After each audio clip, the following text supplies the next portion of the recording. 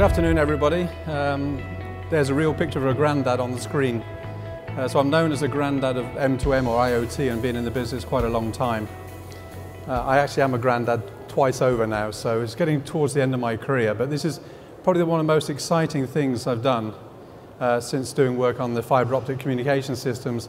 IoT is really the thing that's making me come to work every morning, wake up, and I have a rule to my guys saying, if you wake up in the morning, you don't feel like going to work, you're in the wrong job. I wake up in the morning and I want to go to work. This is a really great area. So I'm going to talk a little bit about how the Internet of Things sort of comes together as an ecosystem and how important that is that you do work together as teams and not as fragmented individuals. So the Internet of Things is actually that. It's actually the talking between things and between parts of that total chain. So what really is it about today? It's more about the business-based outcomes that the customer is looking for. They're not coming to me saying, Alan, can you connectorize this car to our back end? They're asking me for a business insight, and that's the key thing these days.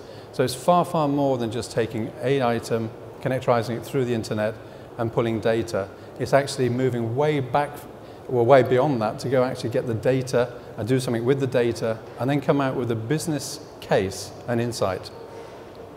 So looking for business-based services. So it's exactly what we try to do. We try to look at the total chain. I'll go over this a bit more in my speech to you. But we look at it all the way from the embedded device all the way through to the final business outcome.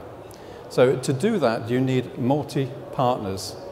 There's a lot of companies who think they can do it all on their own. They start off with an application, they try and build a simple platform, and they say, okay, I'm in the IoT business, I can produce this.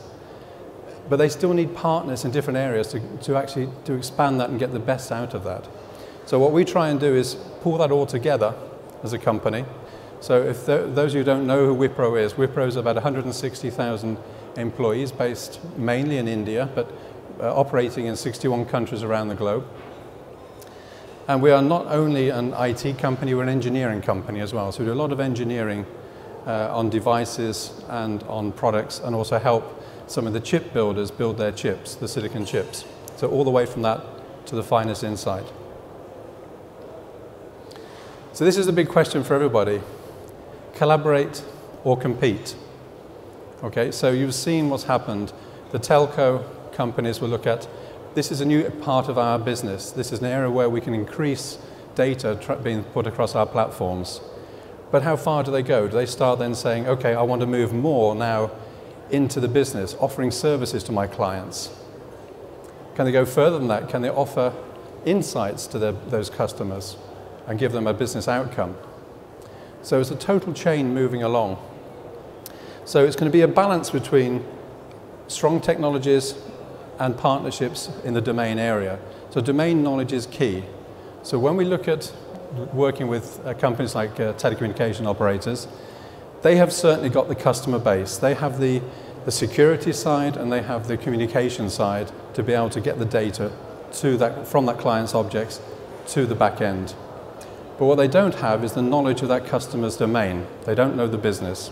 There's a big error. On our side, from an SI side, we don't understand communications. We understand security of data, but not the communication side. So we need the telcos and their expertise on that. But we have the domain knowledge to push that forward.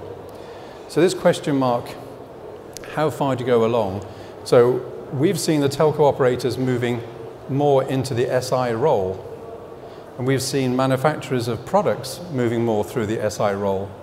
So there's a complete wheel going round and round. How do you work together? How do you meet that? And the key thing comes down is you have to really focus on your key strengths. So you could say I'm in the automotive business if you make a spark plug for a car, but you're not selling the whole car. You'd go to, you heard the name this morning, Audi or BMW, whoever, to buy the car. You wouldn't go to Champion, who are selling spark plugs, to buy a car. So you have to look at the total chain, how you actually do that. Look at the strengths of each and every area.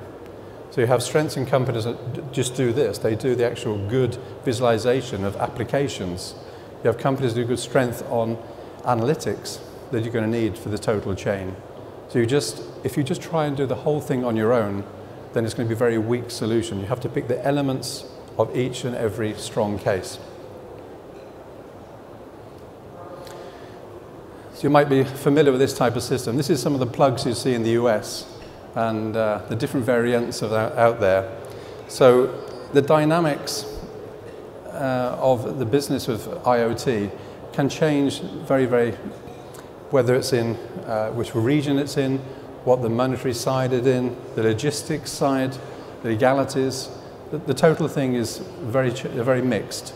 And so in IoT, there's not one size fits all, but you do need to have standardization to a certain extent. You'll start to see standardizations of various platforms. So when you start looking at it, I'll give you an example. We had a company come to us who saw that their competitors were moving into a more advanced field. They were making simple splicing welding machines. Machines that weld metal, an old technology. They want to move into be able to control that technology. They want to move to a way of going from selling a product to leasing a product.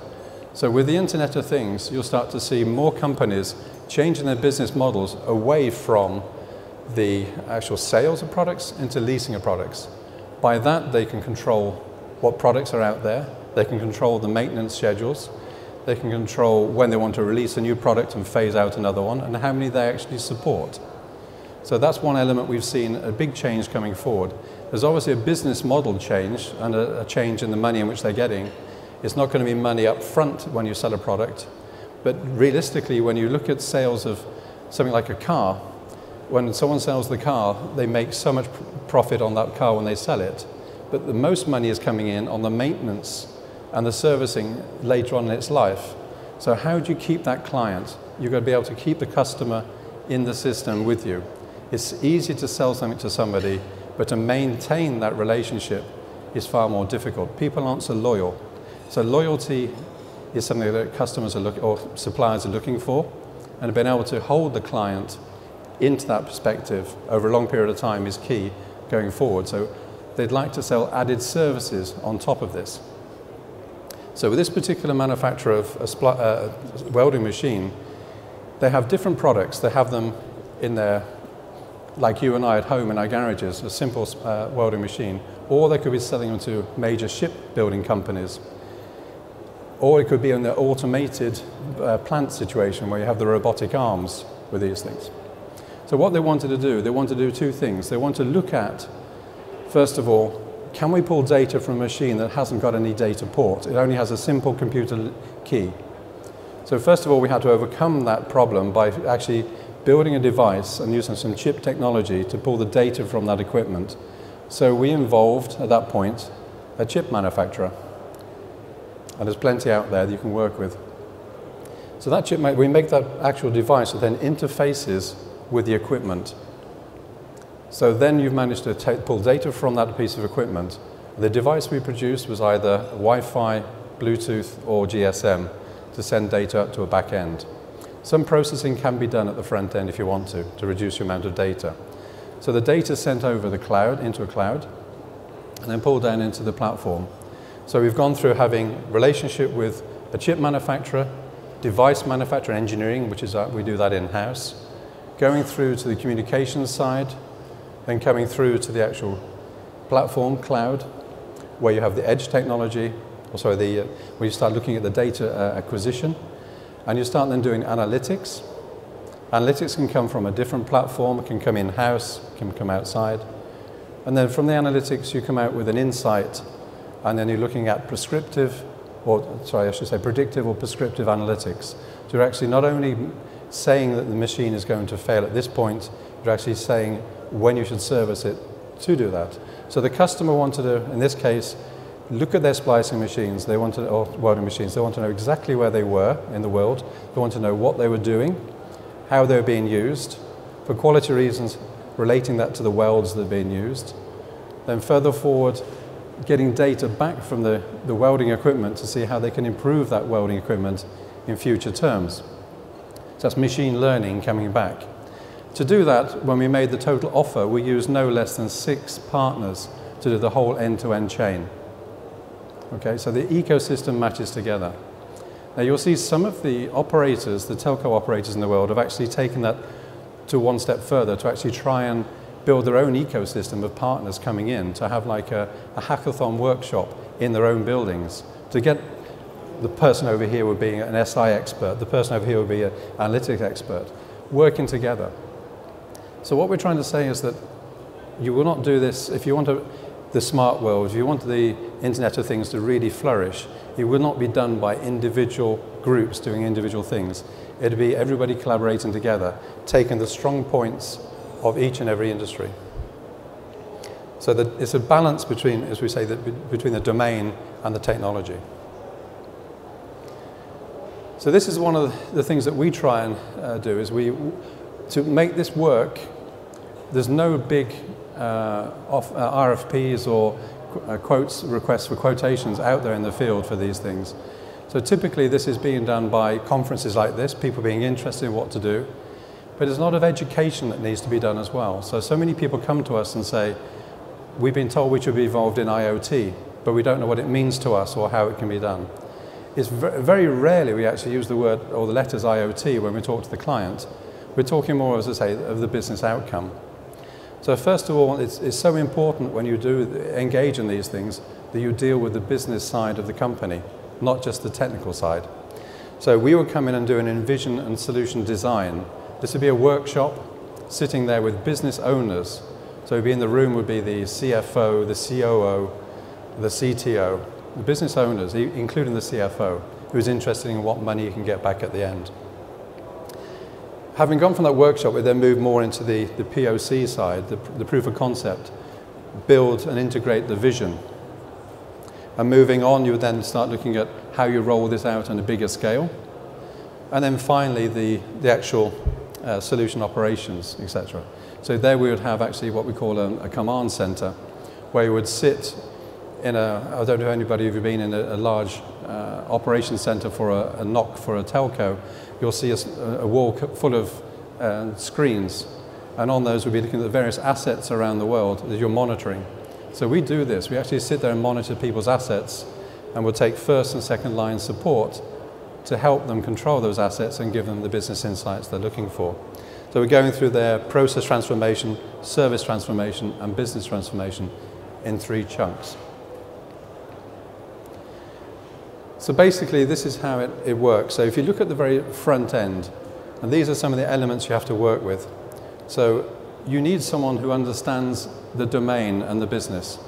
So this is the area where we've actually made, within Wipro, a consultancy and advisory forum where we can actually go out to our clients and actually offer them that service to educate them around this IoT. You've heard a lot of talk in this particular conference about smart cities, smart utilities. The question always comes back to me, it's very, very good on paper, but how are we going to integrate this? Who's going to pay for the services? And how can that business model work? So this is one area, the consultancy advisory side, that you need to look at. If not from us, from somebody else, you need to understand the problem and what you want out as a business solution before you jump into the point of actually trying to connect things. You need to know why you want to do this. The device and engineering, that part, the device and engineering side of it for us is very, very key, and it's a big part of Wipro. So we do a lot of device engineering in one of our groups. So here, this is where the key thing is, how do you get that data from somewhere? How do you actually connect to things out in the field that's already been made? So retrofitting equipment out there in the field is also a big part of the business. So when we look at the total chain, we look at 2 things. We look at everything from the supply chain side to the finished product. So out on our stand outside, you'll see a video about the supply chain. So all the way from the raw material to the products produced.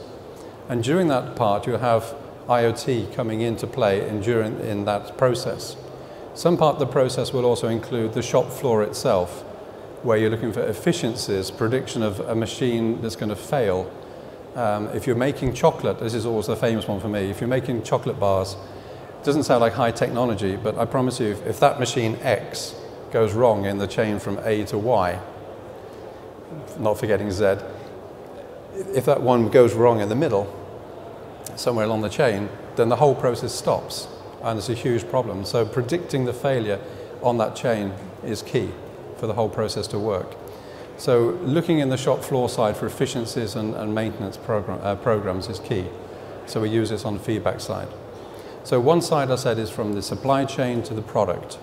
The other side, which is a very, very big one, which interests most companies who are selling product, is the after-sales market. And as I said, comes in twofold, comes in maintaining the relationship with the customer. Some companies have come to me and asked me they'd like to sell customer satisfaction as a product. And that to me was quite a strange thing to ask for. But when you start going into the details, you can understand what they mean. They want to be able to keep that client, as I said, to be able to sell him added services. So once you've got the client there, what more can I sell to him?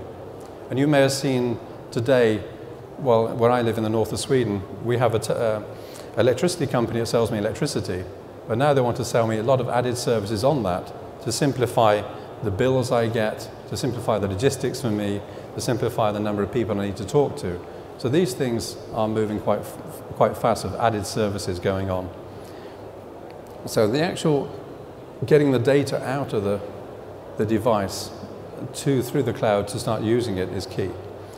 Then comes the part of system integration. So here is a role for typical SIs like ourselves as well. So taking the data, doing something with the data and processing it. And that goes through the platforms where we actually look at the edge side, actually how to acquire the data, to move the data around, moving into more of the analytical structure, and then visualizing that towards the clients. Because at the end of the day, people don't want to read just sheets and sheets of data or just graphs. They want to see some visualization of what it means to their business. So all the way through this, we're looking towards a business front. And at the end is the key thing for us, is a managed operations side. How can we envisage what's happening to your products? How can we then control them and actually monitor them and see where they start moving off their ideal performances? And what alarms do we produce for that, and how do we actually sell that? So in one instance, it's a large company in the US, it's a major chain store. They have 1,400 stores in America. We monitor every one of their stores for their heating, their lighting, the ventilation, the movement of their automatic doors for putting the heating on and off, especially in cold weather. So we monitor every one of those stores from Bangalore in India. And what we're monitoring is how much energy they're using and looking for areas how we can help them control and save money on their energy costs. And the way we get paid is if they save money on energy, we get paid a percentage. If we don't save them money on their energy, we don't get paid a thing. So that's a business model which is based purely on the business outcome. So you do your job and you do it well, and we get paid. If we don't do any benefits, we don't get paid. And this is a thing you might see more and more coming forward, that people need to be convinced on the process of IoT, Internet of Things. What benefit is it for the business? So if you can get that message across in the form of a business model, it's quite easy. If you just say to someone, I'm going to charge you so many krona or so many dollars per asset per day to monitor your product, it doesn't really give them the feel of a business insight and an outcome. So it's thinking outside the box as far as that's concerned. So I've taken about 22 minutes now just discussing that. So I'm really thinking out, is there any sort of particular questions people would like to ask? This is the chain that we look at. So remember, it's key to have the ecosystem together. You need the elements of the operator, the device manufacturers, the system integrators, the analysts, and maybe the business modelers. But the key thing running across that from the client side is you need the interaction, not only the technology side and domain side of the company, but also the business people within that company, without which the actual business idea of IoT won't work. Okay, thank you. Alan, thanks very much indeed. Fascinating insights. I'm sure there are questions. I think my colleagues have, why not a round of applause? Quite right too. I thoroughly enjoyed those insights. Thank you very much indeed. Now, I think my colleagues have microphones. Okay, sounds better. Okay, so that was a very interesting presentation. Thank you very much. My question to you is, do you look at IoT as a catalyst for small businesses and startups to help big guys like IBM, Wipro, Cisco bridge any gaps within the offering to their clients? Well, in this field of IoT, you see many, many startups coming, and they come obviously to us as well to look for help and how they can stitch the things together. So we see a lot of small startups needing a home, and we've seen in the various areas, either in an industry area or in or within a geographical area, companies come together in like IoT forums. As I mentioned to you, the telcos do this. They try and help those companies come together, and obviously they're helping themselves by doing that. So we see a lot of the small companies doing the application, a lot of the application with the niche businesses. Sometimes their business may be only $1 million compared with some of the multi-million or billion dollars when we're looking at the larger companies such as Cisco, etc. But they still play a part in that ecosystem. So they're as important as the big companies, yes. But they need to be kept in a forum, and you need to have some standardization moving forward on that. Thanks very much indeed. We can take one more question. Yes, please, sir. Thank you. The gentleman right at the front here with his hand raised. The microphone is with you now. Thank you. Good afternoon. Ala Dalghan from BNB SmartWorks. My question is, we've heard a lot from vendors, and I'm actually interested in hearing from SIs because they are the ones who are going to spearhead the IoT implementation. All the SIs that I meet in the market today are either very well versed in IT and know nothing about automation, or very well versed in control and they get confused by the terms DHCP or IP. IoT clearly needs both skill sets within one system integrator. Correct. How do you think we should create this new breed of SIs? I've worked for several SIs before, and I know exactly what you mean. I've worked with SIs which are very much focused just on platform build. And this is one decision we made within Wipro. We weren't going to be a platform builder. We are more of a domain expert in those areas. So you have to, it's a difficult mix to make. Some people say you're either an engineering company or you're an SI. For our side, we're slightly a hybrid between the two. So we do have this group called Product Engineering Services that makes devices, that makes technology, it builds chips, etc. for the company. So we understand that side of the business. But the key thing is having that domain knowledge. Without the domain knowledge, this isn't going to work. You're going to end up with someone building you a small car to go and run in the Formula 1 Grand Prix. So you have to have the right knowledge of what you're actually building is the right thing. So I think SIs would have to take on board a lot more engineering and domain knowledge if they want to be able to lift up to that level.